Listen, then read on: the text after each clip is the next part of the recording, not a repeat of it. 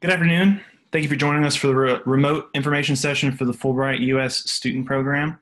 My name is Alex Sauer, and I am the coordinator of scholarship, research, and career development in the Honors College, but I also serve the entire campus as a fellowship advisor for the National Prestigious Scholarship Program. As a fellowship advisor, it's my job to help connect students to different major scholarship and awards and assist them in making the best possible application. So obviously today we're going to talk about the Fulbright U.S. Student Program, but I also work with many other awards such as Marshall, Goldwater, Truman, the Rhodes Scholarship, really anything that's nationally and competitive. So if any of these other awards do pique your interest, I do highly recommend that you contact me and we can talk about your options. Of course, today we are going to be talking about Fulbright specifically though. And with us we have Rebecca Shippen, who is our recruiting coordinator for the Honors College.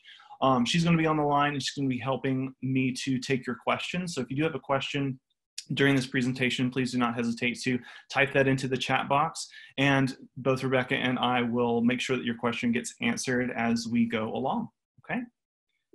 So now let's move on to what our plan for the day is. So first, I'm going to go over the basics of what the Fulbright U.S. Student Program is, the eligibility requirements, the different awards that are offered through the Fulbright U.S. Student Program, and then some specifics about the application. Now, we're not going to get too into the weeds about the actual application. This is more to give you a general idea about what Fulbright is and maybe help you decide whether or not you want to apply. Then we're going to move on to timelines and deadlines, both of those that you can expect from the Fulbright national competition, as well as here on campus, some different deadlines and timelines to think about. And then we're going to wrap up today talking about Auburn's specific campus process for this application cycle, as well as the different resources that we are planning to have for our applicants as we progress through the application cycle. We want to make sure you are prepared in every way possible to put forth the best possible application. So that's the plan, but before I go any further, I do want to take a moment to show you a brief video about the Fulbright program, and so here, without further ado, we're going to start this video.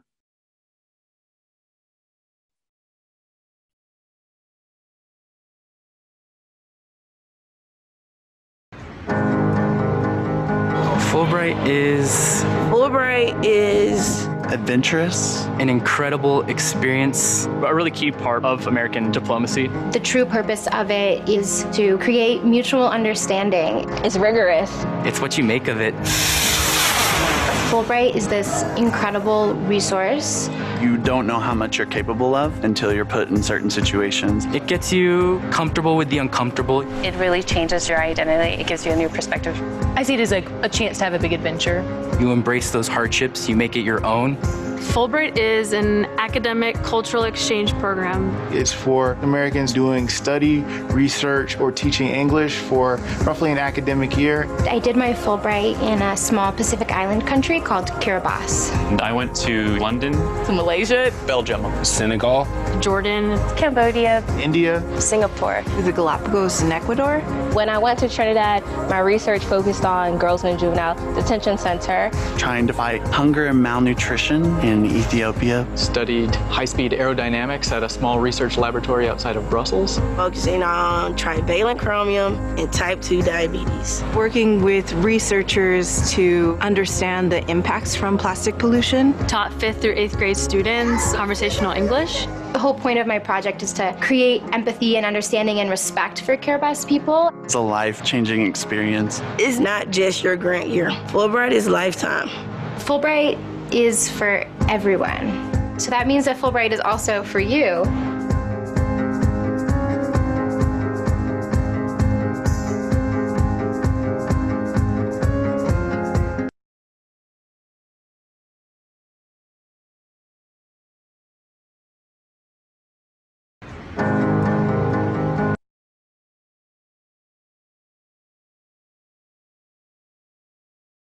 So like I said, that video is to sort of give you a general idea of what some different Fulbrighters might do. And from there, we're going to move in. Now that we've gone through that, we're going to go into a little bit more detail about what the Fulbright program is and how it was started. So Senator William Fulbright created this program. He proposed a bill to use the proceeds from selling surplus U.S. government war property to fund international exchange between the U.S. and other countries. So rather than reinvesting that money into arms, he decided to create a program to build bridges between communities. It is sponsored by the State Department, it has been since the beginning. It's also funded in part by the State Department. It's administered by the International Institute of Education, and its main goal, the main goal of Fulbright, is to increase the mutual understanding between the people of the US and the people of other countries through exchange. And that's one of the things that the students in the video were sort of highlighting. To quote Senator Fulbright himself, the Fulbright program's mission is to bring a little more knowledge, a little more reason, and a little more compassion into world affairs, and thereby increase the chance that nations will learn at last to live in peace and friendship. So it's a really cool organization that aims to send people abroad for the purpose of connecting people, for the purpose of really facilitating that cultural exchange. So who should apply for a Fulbright? Well, if you're a highly motivated individual who's open-minded and interested in a deeply immersive experience, then Fulbright is right for you. Also, they're looking for candidates that would benefit greatly from cultural exchange and also have the means to contribute themselves to some cultural exchange. So to serve as an ambassador for the US in a lot of ways. They want students who have leadership abilities, students that are willing to take initiative and have that motivation to really strive for excellence. And they're also looking for people who are flexible, who have the mental fortitude and adaptability to be able to spend up to 10 months abroad, which is a really long time. So they're definitely looking for people who are ready to take that plunge and are ready to commit to a very elaborate, immersive experience. So those are the people that should apply. Now, who can apply? Because sometimes this can be a little different. The eligibility for Fulbright is relatively broad, especially when referring to major scholarship, national prestigious scholarship. It's eligible to any graduating seniors. So if you are planning to graduate between right now, this semester, and the spring of 2021, then you would be eligible to apply for the first time to Fulbright for the application year that's just started, right? But Fulbright is not just open to graduating seniors, it's also open to recent graduates and even graduate students, or even early career professionals. If you've moved on from school and started a job, Fulbright is still a possibility for you, especially those that are like working full-time as an artist or a musician. Fulbright is open to all majors, all different degree specialities are welcome. And then the basic eligibility for all Fulbright awards is that you need to be a US citizen. You need to be a US citizen by the application deadline. You need to have your bachelor's degree or equivalent in hand by the start of the grant. Most Fulbright grants start in September of the year after you apply, so that would be for this application cycle, September of 2021. But some of them start in January or February, so it's possible that you could graduate as late as next a year from fall, so in the fall of 2021. And if you're applying to grants that are going to begin in the spring of 2022, you'd be eligible because you'd have your bachelor's degree in hand by the time before that grant actually starts. The other major eligibility snag is that you cannot have a doctorate at the time that you are applying. You can be a doctoral student, but you cannot have a doctorate degree in hand. There's actually a different Fulbright organization. Fulbright Scholar Program is for people who already have their doctorate. And then I've highlighted here that there are a bunch of country-specific requirements. So this is the basic eligibility, right? This is the bare bones eligibility for all awards. But within the many different types of awards that Fulbright offers, there are a lot of country-specific specificities, or specificities and requirements. So it's important that you check the award description for the particular country you're interested in to make sure that you are eligible. Kind of the go-to answer to most questions with Fulbright, since it is such a vast program and has so many different things, is that the answer to your question is going to depend on where you apply. It's just going to depend. But that's one of the reasons why I'm here, is to help guide you through that process and to answer those questions as they come up as we get into the weeds of this. So what are Fulbright grants? So they kind of fall into, actually before I go on to that, Rebecca, do we have any questions regarding anything I've talked about so far? Not yet. No questions yet. All right. Well, if you do have any questions about eligibility, please let me know. I'd be happy to answer those. Just because we've moved on from eligibility doesn't mean you can't ask them anymore. Okay, so 2 different types of awards. We have the study research grant, which is one blanket of award, one broad category of award. And then we have English teaching assistantships. Now, the study research awards, there's 950 plus awards. They last roughly 8 to 10 months. Most all Fulbrights are a full academic year. They go to around 140 countries, so there's a lot more options under the study research umbrella. And this is for people who want to do independent research abroad, study, or do an art project abroad. This is kind of how Fulbright started, was to be a study research oriented program. But in recent years, the English teaching assistantship, the other arm of this, and from here on out, I'm probably going to refer to this as ETAs. It's the common abbreviation for it. These types of awards have gained a lot of traction over the last few years. And each year we have more and more awards being offered, and the countries keep expanding and expanding. So there's 1,250 different awards. They're also for a full academic year. There's a few less country, but a lot more awards available. And in the past, Auburn has had a lot of success, specifically with English teaching assistantships. A lot of students do apply for English teaching assistantships that have applied through Auburn. And the basics of that award is that you would go abroad to help teach English and US culture in different classrooms abroad. So a little bit more about the study research. So it's not study or research. And it's not necessarily study or research. It could certainly be both. The bottom line is that you're putting together some individually designed either academic projects where you would go and complete graduate study abroad, or a research project abroad, or some combination of the two. You could complete graduate coursework, even in some cases earn a master's degree on a Fulbright. You could also conduct research abroad with a faculty member that you connect with. Or get some sort of professional training in performance arts, for example. The specific guidelines for what these sorts of awards are, you need to check the specific award description to make sure, but in general, they're kind of like a choose your own adventure. You get to decide where you'll be. You get to decide what university you would attend or what nonprofit organization you might work for, and you would decide what that project would entail.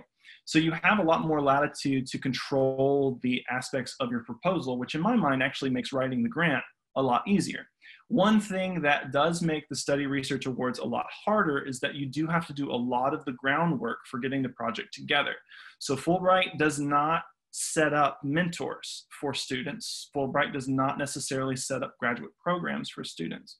So whether you're studying or you're doing research, you're going to have to affiliate with some sort of organization abroad or some sort of university abroad.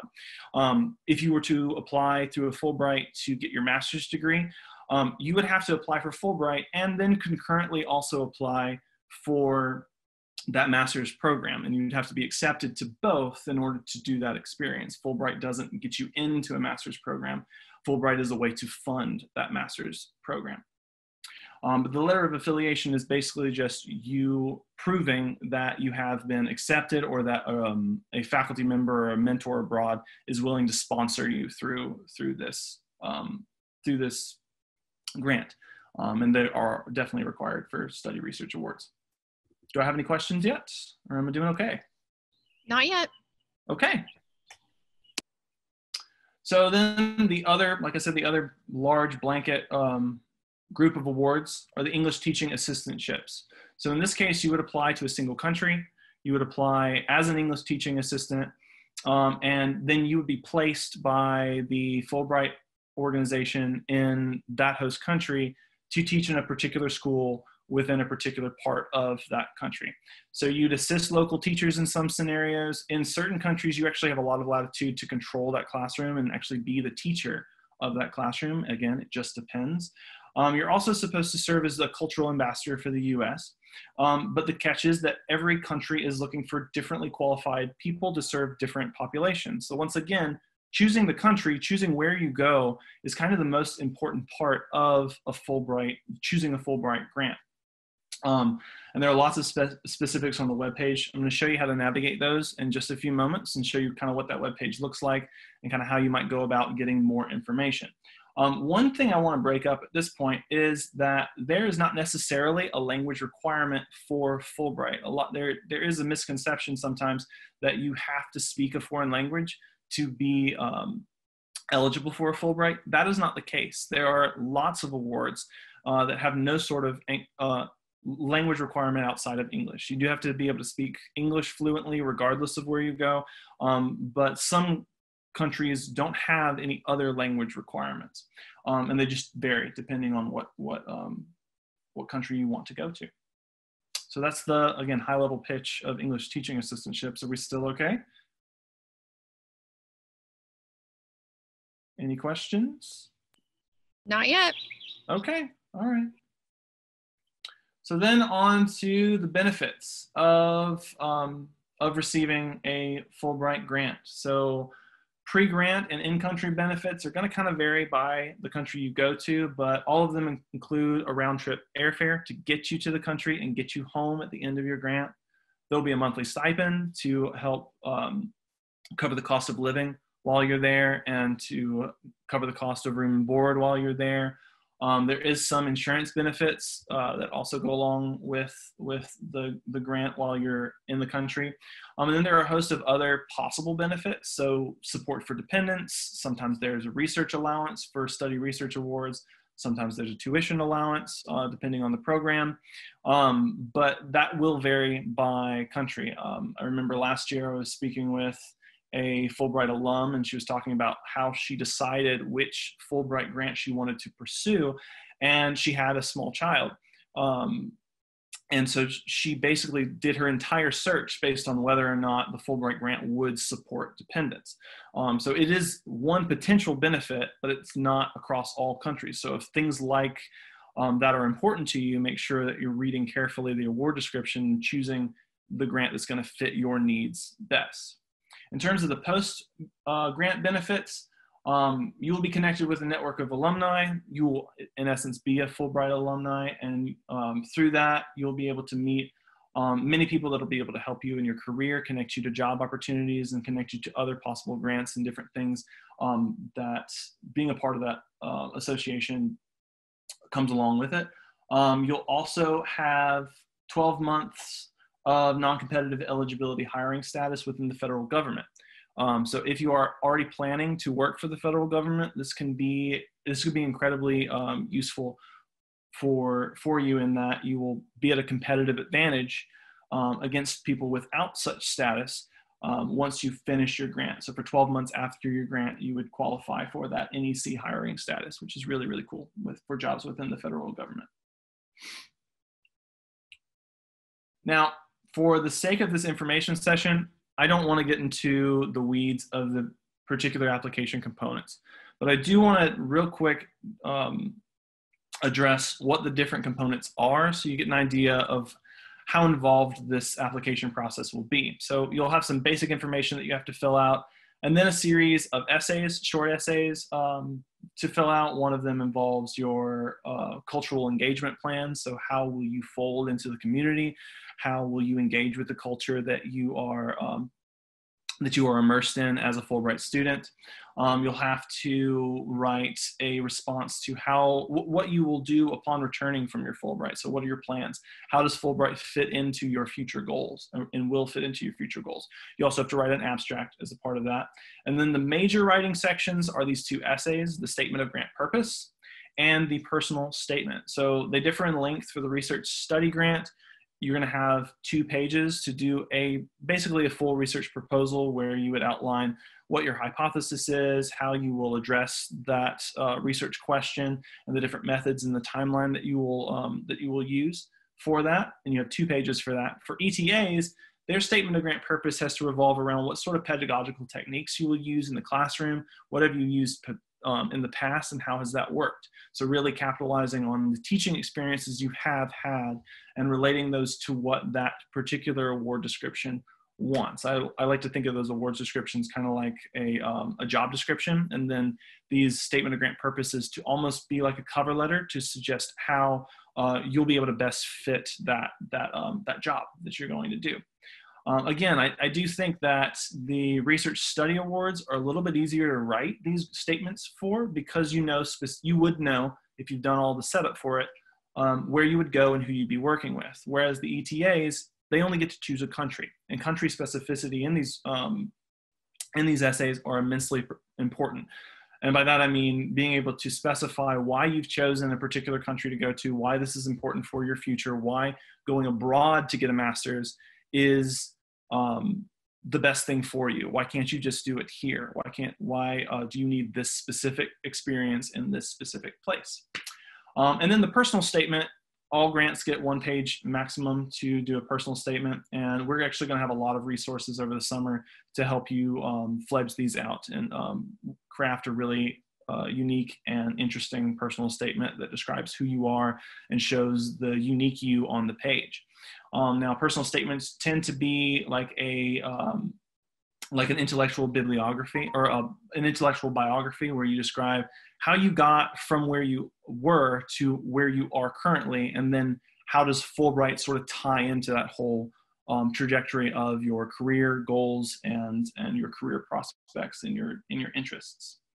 You'll also have to do a language evaluation. So foreign language skills are not needed for all awards, but regardless, you do have to do a foreign language evaluation of sorts.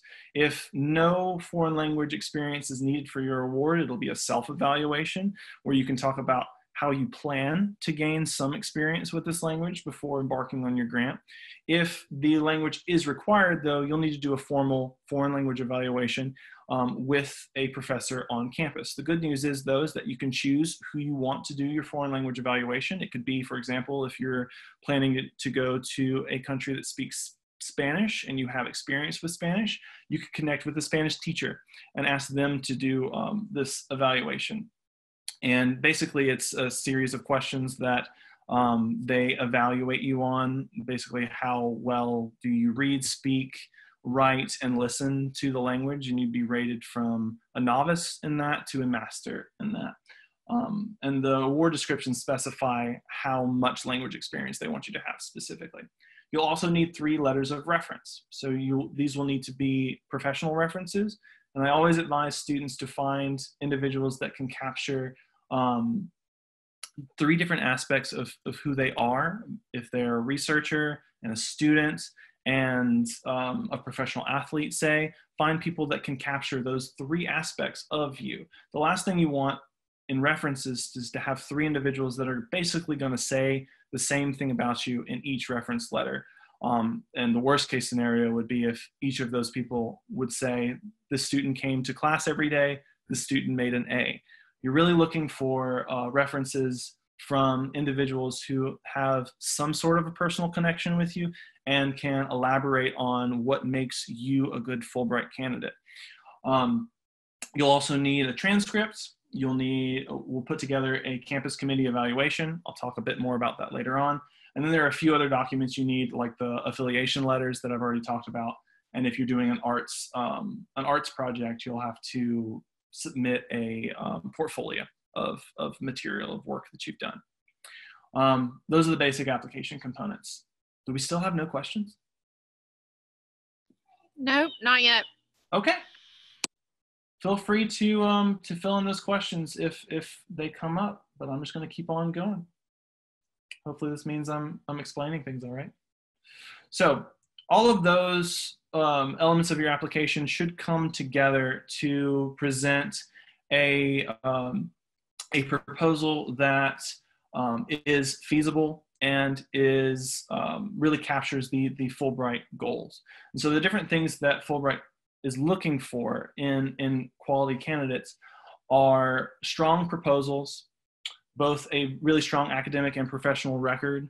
They're also looking for personal qualifications, so ways in which you can demonstrate that adaptability and flexibility that makes for a strong Fulbright candidate, someone that can go abroad for 8 to 10 months and be able to thrive in that sort of scenario. Of course, they're also going to want to see that you have properly prepared the foreign language. Even if it's not required, it's always recommended to set up a scenario where you are mastering the language a little bit on your own. You may be taking private lessons, or you are taking a class for the first time, or you're using one of the many different apps or software to try to teach the language to yourself a little bit. So making sure that you have done some sort of language preparation, because it's kind of silly to think that you would spend 10 months abroad without knowing any other language than English, and that would be okay. So they're definitely looking for people that are prepared for this specific scenario. And then there's a lot of things that you don't have a lot of handle over, like the preference factors that are established by the FFSB. These change a little bit year to year, but they're usually things like veteran status get preferred consideration. They also, depending on the country, are interested in either a lot of some extended experience abroad, especially if you've done study abroads, because it shows adaptability and flexibility. But in other cases, some awards are looking to send students that have never been abroad. So in some cases, more experience abroad doesn't actually help you. It can actually hinder you. Well, maybe hinder is the wrong word. It's more of if two applications were both equal in terms of content and feasibility and quality, but one student had no experience abroad and the other student had a lot of experience abroad, the student with less experience abroad would get a slight competitive advantage over the student that has an abundance experience abroad. Fulbright does want to send students on these sorts of grants to sort of experience the world in a way that they may never have the opportunity to again, and haven't had the opportunity to yet. So just depending on the award, experience abroad can be one of those factors that swings the application in both directions. They definitely want you to emphasize why your project fits well with the Fulbright goals of mutual understanding. So even if you are putting together a research proposal, you still have to address this problem of how does this project benefit the U.S. relations with that other country? How does it connect and create that exchange? And then there also are, of course, like I've said for almost every slide, an abundance of different requirements for the individual countries that vary. And they also put a strong emphasis on diversity in Fulbright applications. So this can be the traditional things that we think of with diversity, like age and ethnic backgrounds and different disabilities, both visible and not visible, people from LGBTQ communities, people from all walks of life. They want to apply to this, but it doesn't have to just be those sorts of markers of diversity. They also want just every type of American from every sort of walk of life. They the Fulbright organization knows that that the American experience is very different for a wide variety of people. And so in your applications, one thing to consider is what is your unique slice of Americana? What makes you a unique American? And to be able to demonstrate that on the page in your application. One other thing I do want to say about factors in selection, if you have a less than stellar GPA, or if you have a less than abundance of teaching experience, say, I still think you should strongly consider applying if this grant seems like a good opportunity for you. I can say from experience of sitting in on the National Screening Committee's deliberations back last September for this award year, they really look at these applications as holistic applications. They don't really stress on one particular part in an application, like GPA, for example. I sat through their entire deliberation process, and what could have been easy for them to do would be to sort all the applicants by GPA and select the top however many they were looking for, but they never did that. In fact, GPA never came up in the discussion. So they really are looking at the holistic application and making sure that it fits with the Fulbright mission, that it's well thought out, that it's a quality proposal, and that it's feasible, and that it can be done in the amount of time and with the resources that are available. Letters of affiliation I've kind of already touched on. I just want to reiterate again, these are only required for study research awards, and they are basically just to demonstrate that you have contacted and you've set up rapport with that host university, or host organization that you would be working with as a part of your Fulbright grant. For most of these, this will take the form of an actual signed letter on institutional letterhead to indicate, say, that faculty members support. But there are a lot of awards that also are master's degree programs. So in those scenarios, you would need to apply to that program and to the Fulbright at the same time, as I've already said. And then your affiliation for one of those awards would basically be your acceptance into the university that you're applying to go work in. And it just depends. Okay, so now I'm going to kind of move away from the broad ideas of what a Fulbright is and the different elements of a Fulbright application, but I do want to pause again to see if there are any questions at all about any of this. Not yet. Okay, all right, well, we'll have more time at the end, and I'll pause a couple more times. So this first timeline is sort of my idealized idea of how someone should interact with major scholarship at any point. So whether it's a Fulbright or Rhodes or Marshall or a Goldwater, you should be thinking about these opportunities well ahead of time. And everyone that's on this call right now is doing that because the application deadline for Fulbright is not until October. So good job, you're already where you need to be. But I always advise students to really start researching their different options at least 3 to 4 months before the national deadline. And then 2 to 3 months before that deadline, you should be submitting samples of your writing to me, the fellowship advisor, also your major professor, the writing center to review, and have basically as many eyes as possible see those early drafts to get feedback. We are going to have some resources for Fulbright candidates or for Fulbright applicants this summer to sort of facilitate that drafting process. 2 months out, so right as we're starting the semester for Fulbright, you would still want to be revising those drafts, but we would already have a good solid draft of the entire application. 1 month before the deadline, I strongly suggest trying to get all of your letters of recommendation. Again, this is idealized. It's probably not going to happen this cleanly, but the letters of recommendation are the one part of the Fulbright process that you have no control over. So getting them as early as possible is the key. And the other key to getting them that early is to communicate now with the sorts of people that might be writing you these letters. Go ahead and have a backup or two. If you have 3 very strong letter writer contenders, have a 4th to be a backup just in case. And go ahead and start communicating that you want to do this with them now so that they can be prepared for it when you formally solicit their letter of recommendation a little bit later on. And then 1 to 2 weeks, we always say, you need to have your application complete and ready to submit. Now, most students want to play with it and tinker with it up until the final moments before the deadline, which is going to be October 13th at 5 p.m. Eastern. I highly advise against waiting until the day of to submit your application. And the reason for that is because it's all online. It's all done online nowadays. And since it's done online, the servers get horribly backed up near the deadline. And Fulbright is a very compassionate organization, but they have absolutely no compassion with people who submit their applications late.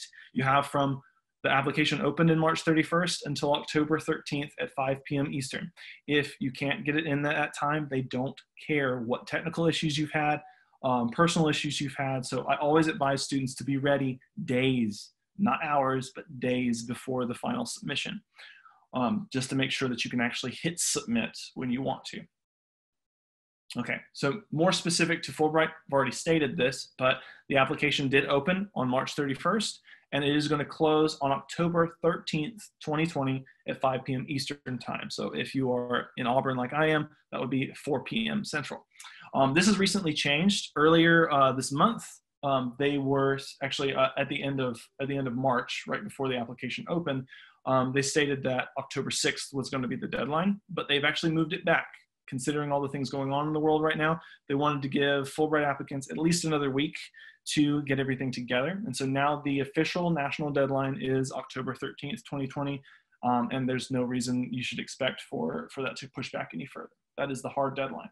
Now, I know a lot of seniors are going to be interested in a lot of different opportunities. So knowing whether or not you've been selected to spend a year abroad is really important. So I wanted to give you some indication of when you might start to hear back about this grant if you submit in the fall. So semifinalists are normally notified in January of 2020, or in late January. So this would be January of 2021.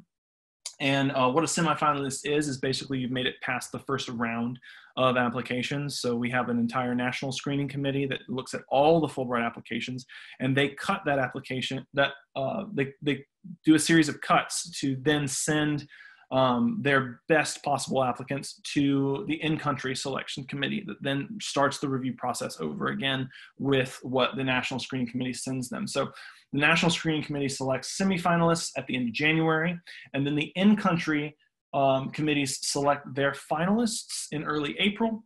And I have a little asterisk there because it's not early April for all countries, it's on a rolling basis. So for this year's application cycle, we started to hear about countries reporting as early as February, at the end of February, and it could go as far as June. But Fulbright does say that for 99% of their countries, they expect to know who all of the finalists, the selected students, will be by early April of 2021. So if you are waiting to make decisions about graduate school or a job or anything like that, you would likely know your final position in this by April of next year, which should give you enough time to decide.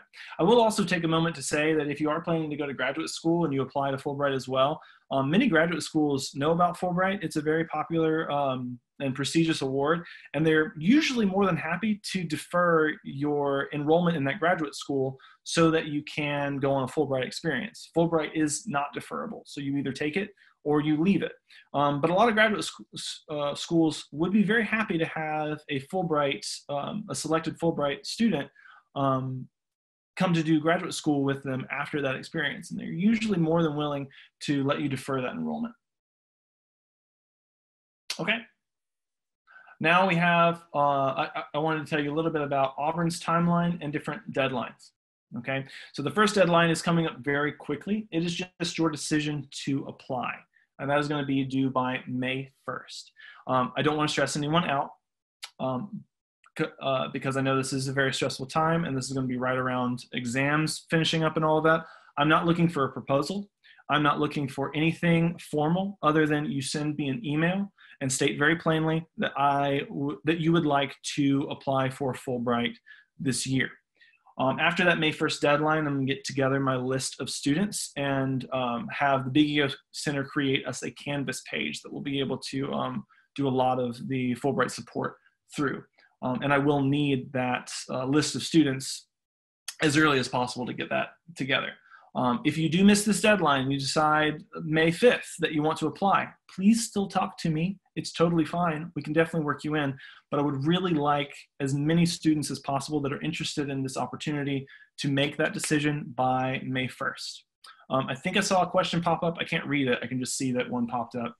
Yeah, so it says, what if you're considering applying for other scholarships and or other gap year abroad experiences, such as Peace Corps? Absolutely. Yeah, and this happens all the time. I still encourage you to apply to all of them, right? And there aren't any programs that I can think of where you applying to Fulbright doesn't allow you to then be eligible to apply for something else. And in some cases, you would be able to do both if you got selected for both. Just for example, we just found out about the National Science Foundation Graduate Research Fellowships. There are situations where students will be selected for that, which is a graduate grant to carry you through graduate school, in addition to being selected for a Fulbright. And in a lot of senses, it does take a little bit of administrative work, but you can do both. It's possible to do both. At this point, at the application stage, I definitely would say apply to as many things as you can, especially if two opportunities are going to satisfy your goals in similar ways. So for example, if you really want to go to Spain on a Fulbright, we could find other scholarship, fellowship opportunities that would also take you to Spain for a year. Fulbright is a very competitive award. It's open to everybody, but it's very competitive. So I always recommend sort of coming up with an idea of what you want to do in this period, and put those eggs in as many baskets as possible, Fulbright being one of them. Does that answer the question? I hope so. Please let me know if I need to clarify more. So then in June 1st, I'm going to ask that everyone commit to a specific award in a specific country. I'm going to show you how you might go about searching that in just a moment. Then throughout the summer, like I've said already, we're going to have resources to help you draft the personal statement and the statement of grand purpose and the other elements of that. We're going to have deadlines throughout the summer from late June throughout July to get all of those pieces to me, to evaluate them, to give you feedback so that we're putting together the best possible application we can.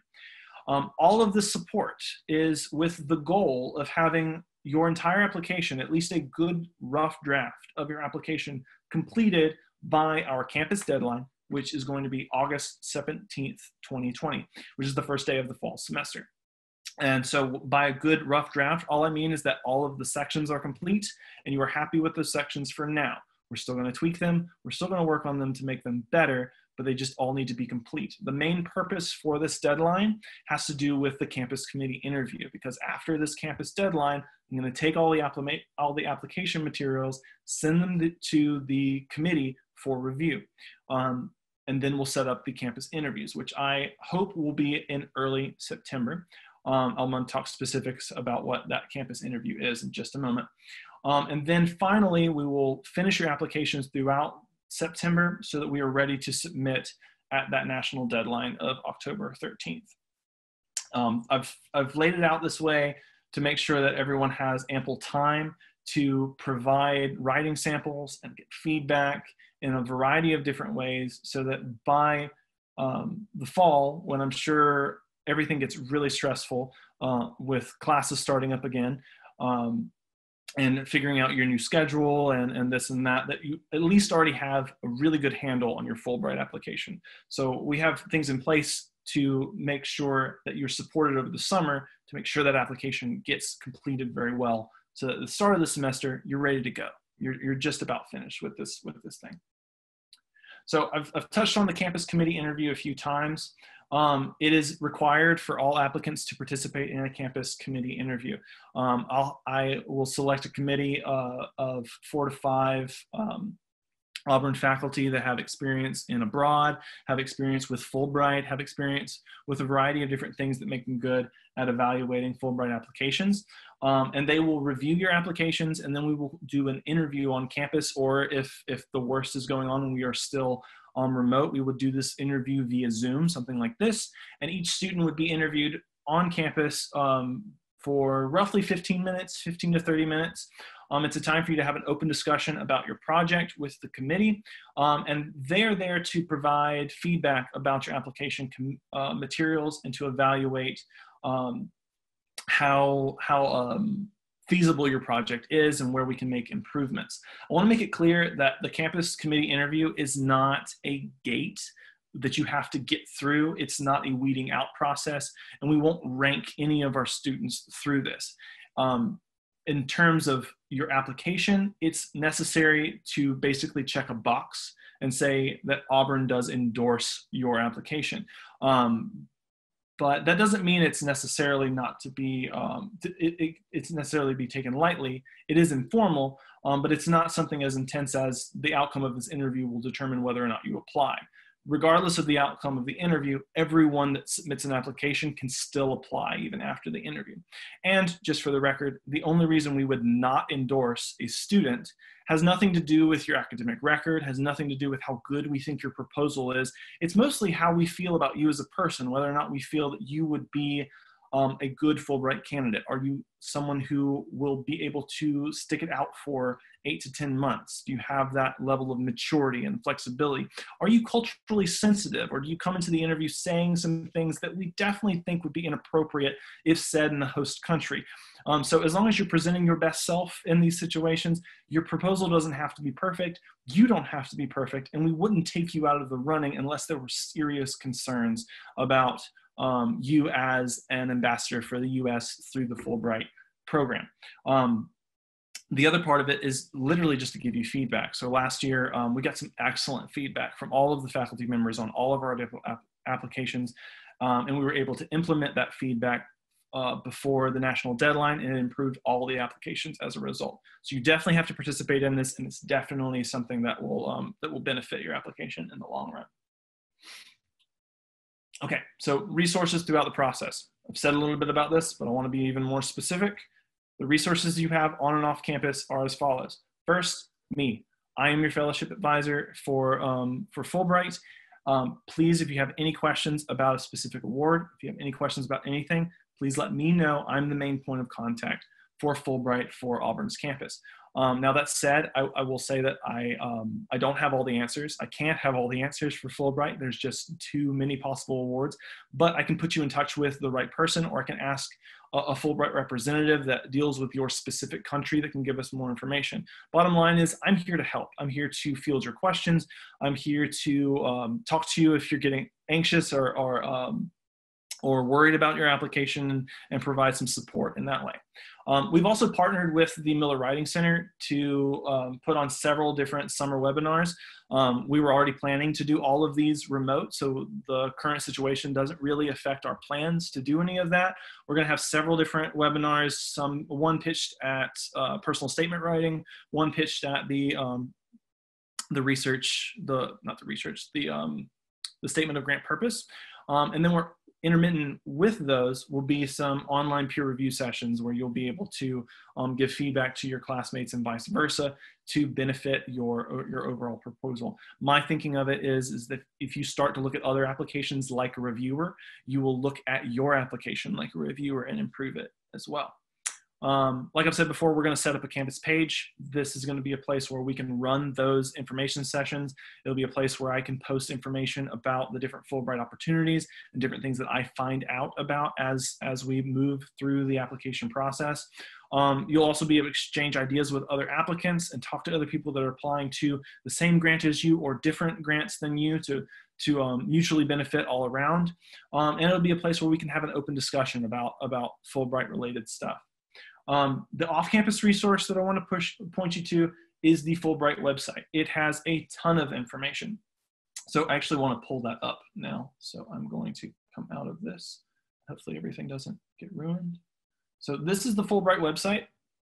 If you search it, you should probably search the Fulbright U.S. student program. That should take you to the correct page, but it's us.fulbrightonline.org. This is what the homepage looks like. And there are a lot of different resources here to help you find the appropriate grant. I would strongly recommend coming over to About and checking out the eligibility tab first to make sure you've read all the fine print, make sure you are eligible. But then I would advise investigating the types of awards where you can see the different research awards that are available, as well as the English teaching awards. If you don't know at all where you want to go and you just think this might be an interesting thing, you think you might be applicable, but you just don't know where might be the best place for you, and you say don't have any language experience, I highly recommend going into the English teaching assistantships, whether or not you want to do the English teaching award, and look at these different drop-down menus where they'll give you a lot of information about the country in and of itself. So if you are planning to do a teaching award, this sort of table will tell you a lot of things. How many grants they're offering for English teaching assistantships, what kind of placement you'll be in. Will you be in a middle school? Will you be in a high school? Will you be at a university? I highly recommend that you focus your search based on the experiences you've had. So if you do want to be an English teacher abroad, and you have experience, say, working in the Miller Writing Center or working at the university level, you'll definitely want to look for countries that have that as a placement type, so you can interact with the same type of population and you can emphasize that in your application. Most importantly for everyone that might be applying for Fulbright are the language requirements, and these are pretty ubiquitous across both awards, whether or not they are required or whether they are required. So as you can see, I'm in East Asia Pacific, and there are not a lot of language requirements for any of the countries in East Asia Pacific. There's also a lot of undersubscribed countries here. So if you really don't know where you want to go, this might be a good place to start if you're interested in traveling to this part of the world and being immersed in that sort of culture. Another place to start your search is through the countries page. So everything you can see that has color to it is going to be a country that Fulbright goes to. So basically just not the US, some parts of Africa, some parts of the Middle East and Asia. Otherwise, pretty much everywhere else Fulbright goes to or has gone to before. Depending on specific travel advisories, that might limit the list a little bit more, but this website will stay up to date with all of those as we move forward through the competition. So if you're really interested in, say, going to Spain, you really want to go to Spain, if you click on the country, it will then show you the different opportunities that are there. So some of these are things that I've already talked about, like the Open Study Research Awards. These are those choose your own adventure type awards where you get to propose a project. And then there's 160 English teaching assistantships.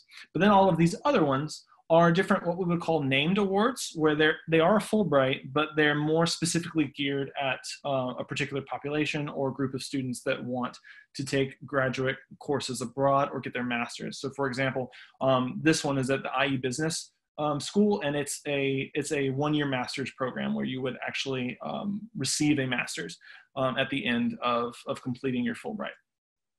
Okay, so there's a lot of those options as well.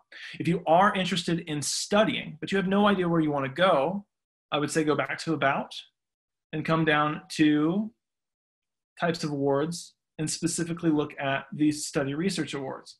So in here, it'll tell you a lot of the specific award opportunities, but then it has this great drop-down menu here where it shows all the different countries that do graduate degrees as a part of the Fulbright program, okay? So some of these are gonna be named awards, some of these are going to be Open Study Research Awards, but all of the countries on this list have a degree program where you can finish your Fulbright experience with a degree in the field that you study. And if you choose one of these, so say Spain, you can go in here and see what the specific options are.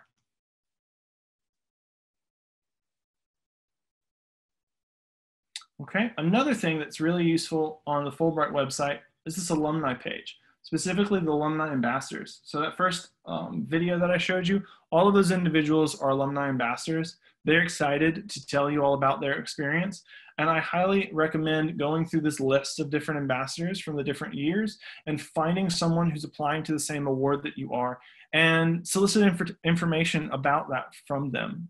If you're planning to do a study research somewhere, ask them how they went about connecting with a faculty member abroad or an organization to work with. If you're planning on doing an English teaching award, try to find someone that's done one either in your country or in the country you'll be applying to, or in a different country, but with similar parameters, and see if they can provide any more information. No one's gonna have more information about what a particular experience is like the people who are actually on that experience. And these that have been registered as alumni ambassadors, they are excited to tell you everything that they can about what their Fulbright experience was about. So I highly recommend going there and checking it out. All right, I'm gonna come back to this. Do we have any questions yet? No. Okay. I have one more video for us, and then we'll open it again to questions. I always believed that I had a story to tell. This program was going to allow me to do that. I actually never thought in a million years I would get it. I had a lot of doubts. Am I good enough? Will I be able to complete this grant? Will I be accepted? I think I've met other people that came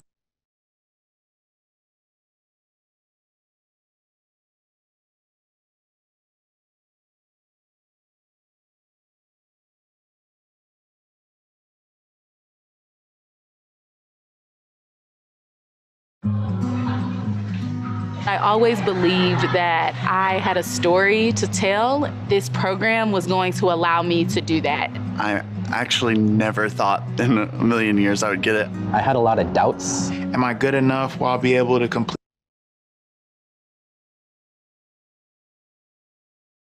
this grant? Will I be accepted? I think I've met other people that came from a community college, people who've come from all sorts of backgrounds that said, I never really thought that people like me ever applied for a Fulbright. Doesn't matter if you're a person of color, first generation, don't have a 4.0 GPA, you should apply for Fulbright. I just want you to hear it for yourself that this could be you. You will absolutely be an awesome applicant. You just have to try. Once I started applying, I just felt like there's no other option. I wanted it so badly. I went in with a lot of hesitation, and I'm so glad that I didn't let my own self-doubt stop me from applying. We have a limited time on Earth. A big part of being human is traveling and trying to understand and connect and study. Where is she? Oh, there she is. So for a student who really wants to get a different impression of their life, I'd encourage them to think about Fulbright. What you gotta lose? If I get it, I'm good. If I don't get it, I'm good. But when I got it, I freaked out. I was able to get the Fulbright. I never thought this was possible, and it's completely changed my life. I ran and told everybody I knew, like, I'm on my way.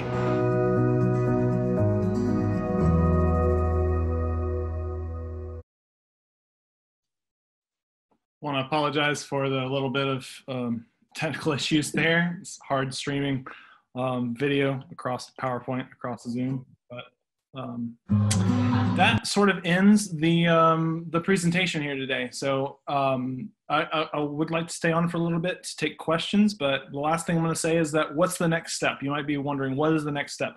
Well, the next step is to contact me as soon as possible. Even if you're still unsure as to whether or not you want to apply, please contact me. I'd love to meet with you via Zoom and talk about your different opportunities and the different goals that you have and how maybe Fulbright is the right opportunity for you. If Fulbright's not, and there may be other opportunities that I can help connect you with. So please, that would be the first next step, is to contact me directly. You can see my email on the page there, and I will be touching base with everyone shortly who signed in today. But that concludes the presentation here. Do we have any questions now? I'm so Not yet. No questions. Okay. Let's see. Everything's all good. All right. Great. Well, thank you all so much for coming. Like I've said previously, I hope this was informative, but please let me know if you do have any questions, anything that comes up. I'd be more than happy to guide you through this process. Thank you so much for being a part of the information session today, and I look forward to hearing from you.